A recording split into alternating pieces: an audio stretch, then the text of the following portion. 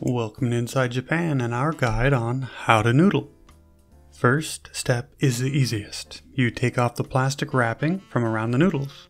This plastic is recyclable. For the next step, you need to pull back the lid, but don't pull back too far.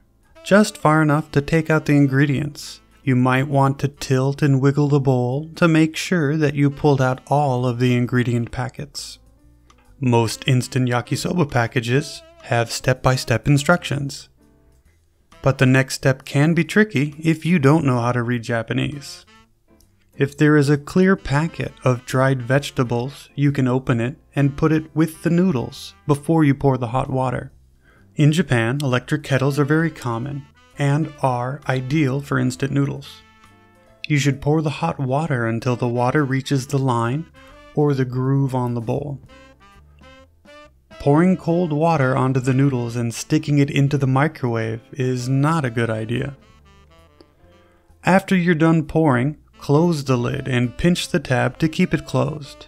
You can put the liquid packets on the lid to hold it down and make sure the ingredients are easy to pour. The next step is to peel off the small tab in the back and drain the water. You might want to make sure the lid is closed and turn everything slightly upside down. After removing the water, you take the lid off completely. This is where you pour out the other packets onto the noodles.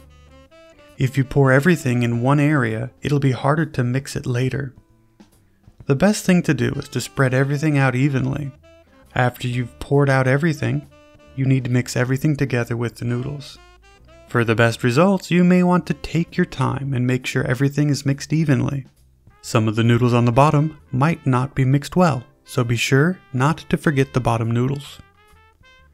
After you're done mixing, you can enjoy your instant yakisoba. If you have any questions, comments, or thoughts, please leave them in the comments section down below. Or you can contact us on Twitter at InsideJapanInfo. Thank you for watching our video, and we hope you can join us again.